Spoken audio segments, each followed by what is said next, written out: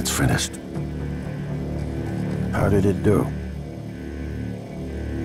Activation of the mirror neurons is promising. Empathy quotient shows to be low, I'm afraid. It probably thinks it was dreaming, and nothing mattered.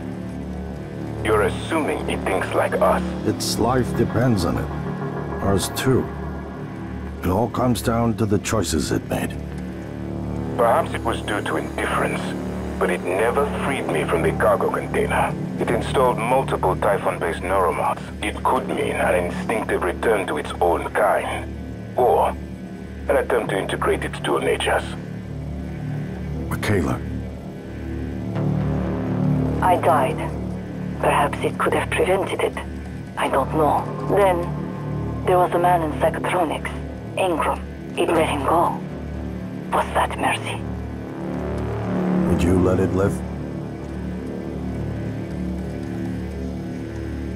No. Sarah, you're next. The situation in the cargo bay was bad. I didn't survive, but at least it tried to help. And it destroyed a large number of Typhon across the station. That has to be a good sign. Unfortunately, it was unable or unwilling to help when Dahl held us hostage. Danielle, what do you say? It found me. It didn't need to, but it did. I asked it to stop Volunteer 37, but it left him alive. It could mean a low drive for retribution. A lot of humans controlled by the Typhon ended up dead. Not that it was easy to avoid, but I just don't think it's worth the risk. In the end, it chose to activate the null-wave device. Why? To preserve the Typhon technology? We can't really know what its motives were for anything it did. But we have to make a choice. You can hear us, can't you? Here. I want to show you something.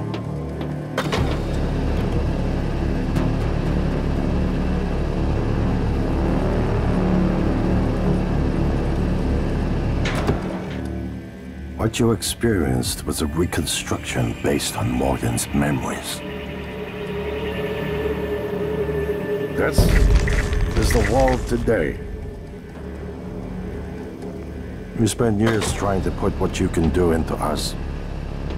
We never tried putting what we can do into you. Until now.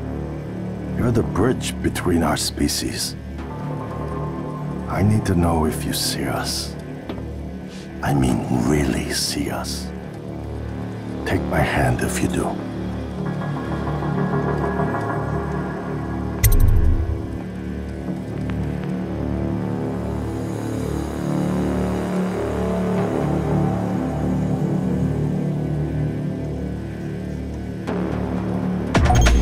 We're gonna shake things up, like old times.